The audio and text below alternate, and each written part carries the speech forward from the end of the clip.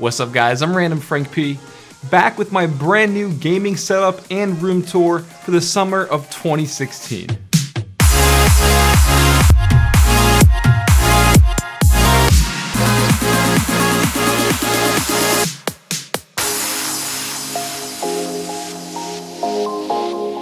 Alright, real quick for starters, before we get into the setup itself, this is where I am sitting in front of the camera when I'm talking about, reviews and stuff with my setup in the background. I talked about my camera stuff in the past. I won't waste too much time on it. This is the Blackmagic Ursa Mini. This is what I film all of my stuff on. I'll put this in the description down below, pretty much along with everything else in this video. On top, I'm using the Sigma 18-35 art lens. Very popular, got a follow focus on that as well. You can see that very bright light in the back, which is gonna do most of the lighting for my, my room. I have it on a Manfrotto, I'm not sure the model number, again down below, but sticks and the head, which is great. Also have it on the Rhino Arc and the Rhino slider here.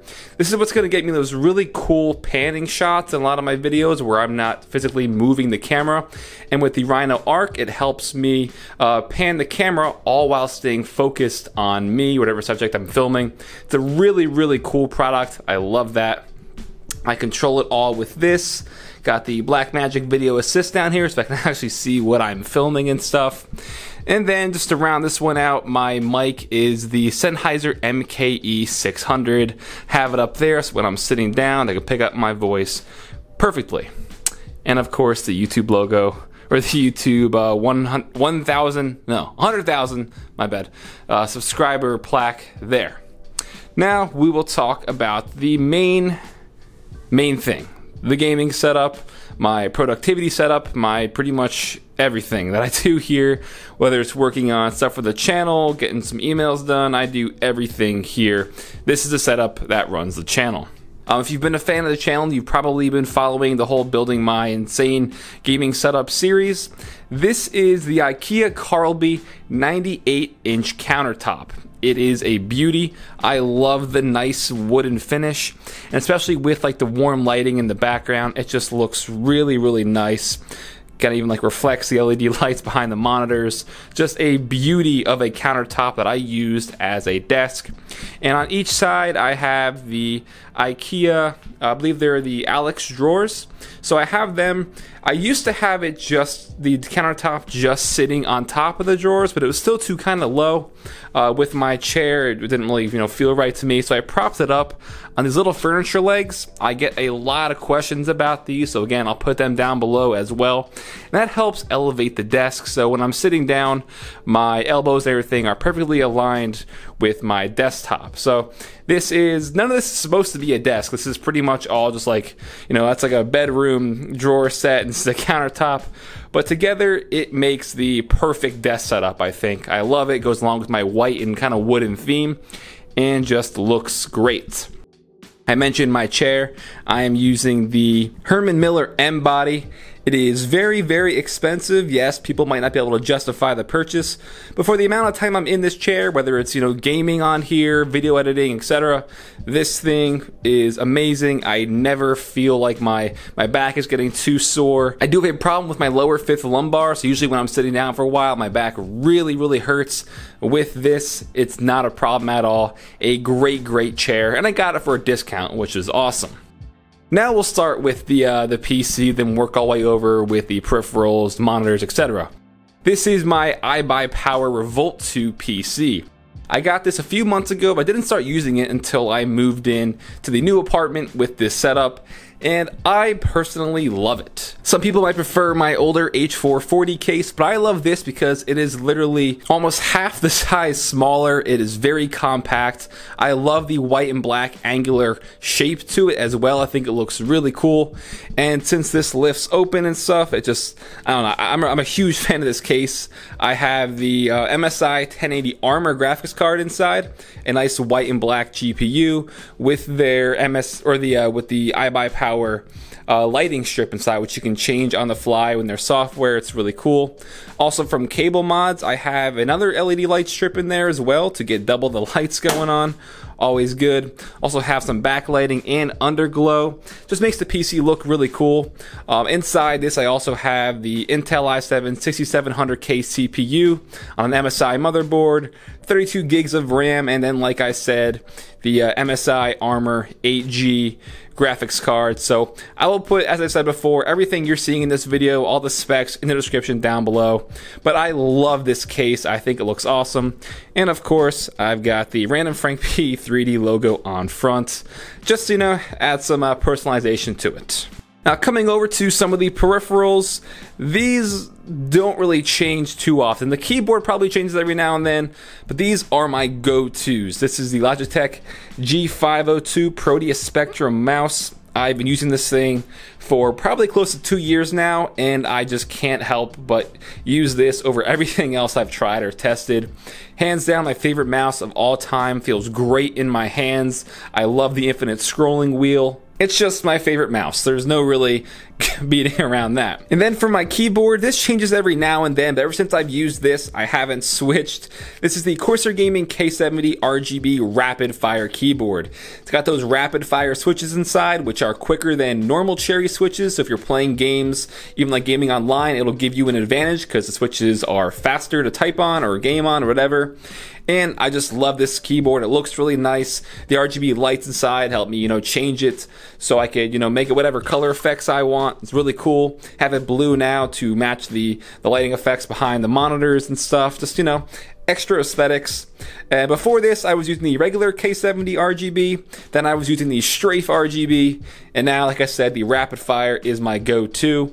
This is just on a extended mouse pad on my desk in black. I've had a white extended mouse pad for the past few weeks, but I just like the black better. Fits in nicer overall, I think.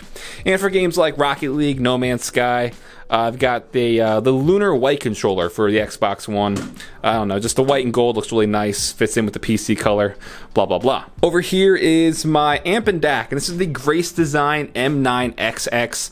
I love this because on the front it has a little display where it tells you the volume, and on top is a little volume knob, so just very easily I can adjust the volume on the fly.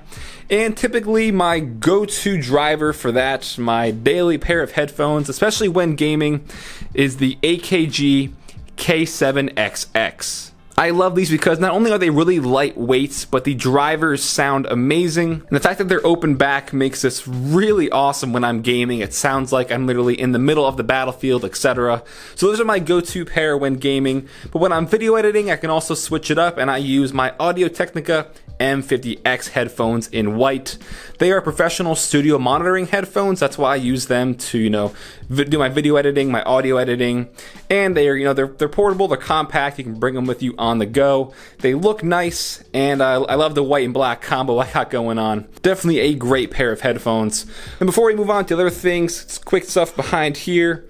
You guys know, gotta have some green in your setup, so I have this little cube here. I'll put this all down below. Some air plants inside.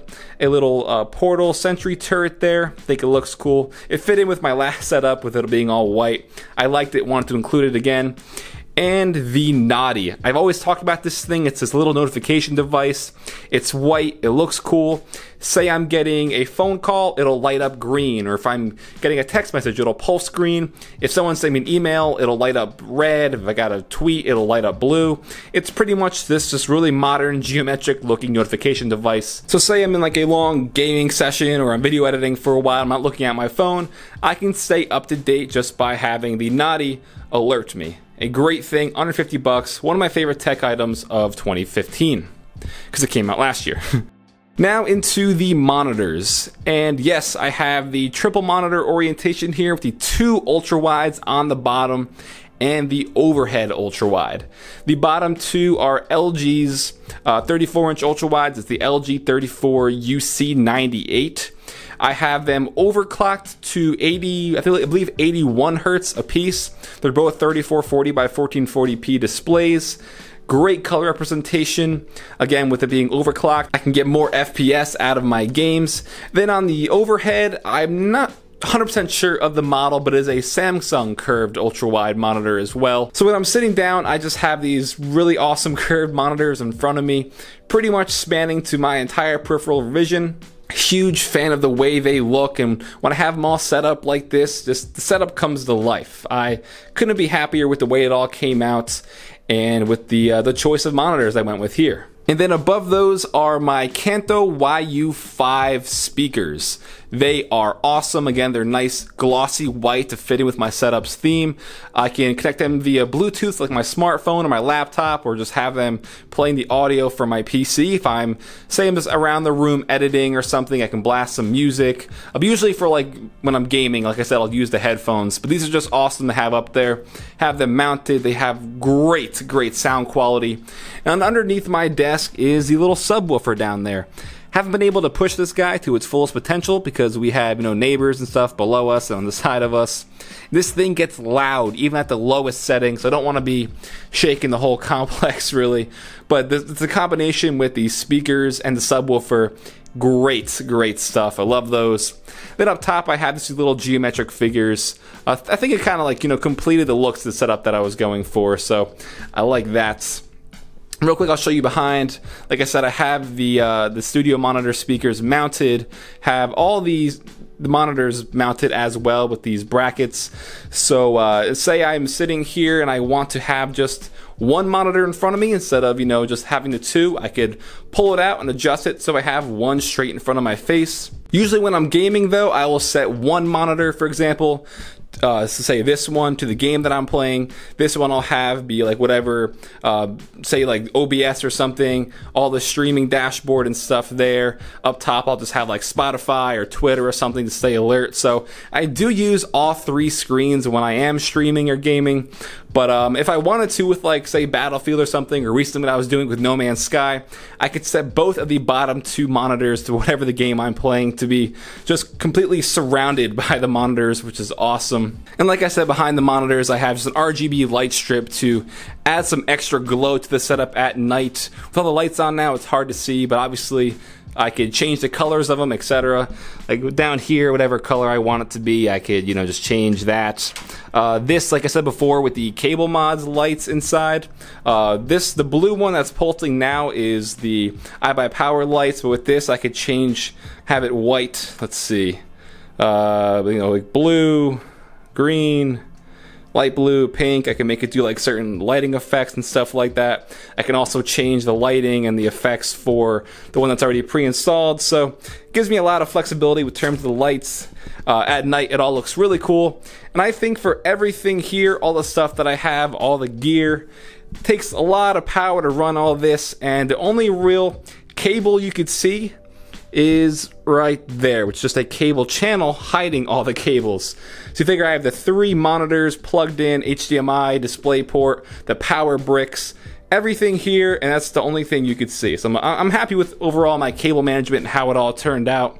In the middle of my desk I do have a little hole drilled so I can route the cables from my keyboard and mouse down there so you don't have cables draped across the desk. Overall, like I said, very happy with it. And yeah, that's pretty much going to wrap it up, guys, for my gaming setup and little room tour for the summer of 2016. This is my brand new setup. Hope you guys have been following along with the series for the past month. So since I moved, I've been building this.